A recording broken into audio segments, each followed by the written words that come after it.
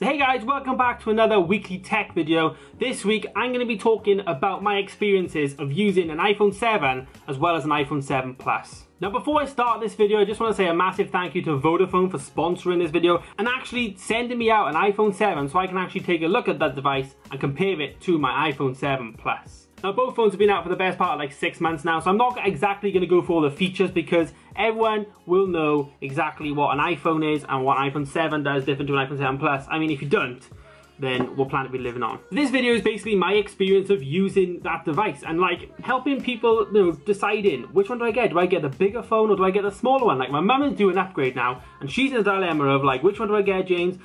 Do I get an iPhone 6s or do I get an iPhone SE? She's coming with the iPhone 5s. Does she stick with the smaller one or does she go a bit larger and get the bigger screen phone? And it's basically down to personal preference. I mean, the design of both phones is exactly the same. I mean, this design is flawless. Like, this is an awesome design. Granted, this design hasn't changed much from the iPhone 6 days, but the only difference in the design is the camera, and that's basically the ultimate feature of the Plus, is the camera.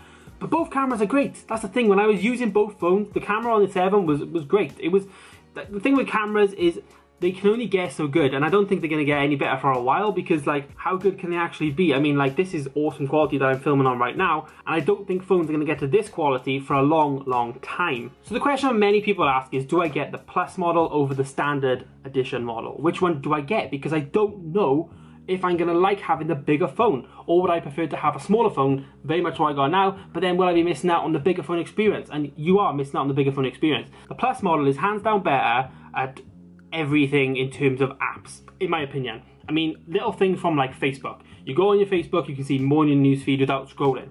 Granted, it's a bigger screen, so you've got a bigger device to carry around. Having a bigger screen enables you to see more of your content on the screen, obviously. Now, that's not a bad thing in terms of the 7. The 7 has still got a great screen, and it's still got a bigger screen than its predecessor in terms of the iPhone 5s and the SE models. And also convenience. Convenience is a massive thing. This phone fits perfectly in my hand, and it's not a problem for me there, whereas Hannah's got quite small hands, and she doesn't really like the Plus model. It's quite small for her, you know? Now, the smaller iPhone 7 model, yeah, it has a smaller screen, it's more portable, it's more convenient, it can fit in any pocket practically. It's only a little bit bigger than like the 5s and the SE models. If you was basing your decision on getting a phone based on the size, and you just, I can't stick a bigger phone, I want a smaller phone, I just can't stick having a big phone, then just go for the 7. Like, you're still gonna get a great device. You will be missing out on other features, but at the same time, if you get a 7, you're going to be missing out on features on this, because you're going to be missing out on like the portability, you know. I wasn't going to talk about features, but I'm going to touch on a few that make the Plus better for me, and the main one is battery life.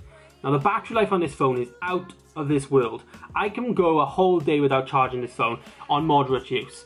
Now, I'm quite a heavy smartphone user, obviously with Twitter and Snapchat and stuff like that. So, on average, I can wake up in the morning at like 8 AM, I'll have 100% battery, and probably by about 3 PM, I'll have about 30% battery on the Plus model. Then I'll recharge it and get back up to about 70, and then I'll probably go to bed and it'll be on like 40% by the time I go to bed. So, the battery life on this phone is awesome, and I noticed that with the 7. I noticed with the 7 that when I was using the same sort of things that I was doing on the Plus model, that battery was dead by midday. So, if you're a heavy smartphone user and battery life is a priority to you, then definitely consider the Plus model. But I don't really need to tell you much about the iPhones because I'm sure a lot of you know about them and you know about my experiences with them, and you know that I'm an avid iPhone user, so some people might think this is quite biased, but I do think iPhones are the best phones out there right now. You're making a good decision if you're watching this video and you're deciding which iPhone to actually get. Because I generally do believe iPhones are the best phones out there. And it's not just about the brand of Apple. I know a lot of people have a lot of strong feelings about Apple and they just don't like how they work. But for me, I'm very open and honest, and I will talk to you guys about that in a different video, more in depth of my experiences with Apple and why I like Apple so much. But the ecosystem of Apple is just the best. And that's the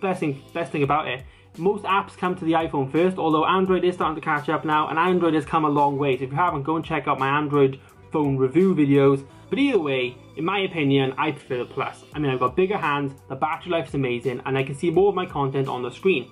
But the 7 isn't a bad phone. If you're going to get an iPhone 7, you're still going to get a great phone, but just be prepared to withdraw some of that battery life, and the screen is obviously smaller, so you're going to see less of your content, but you're still going to be getting a great screen, a great camera, and a great phone. So yeah, there you go guys.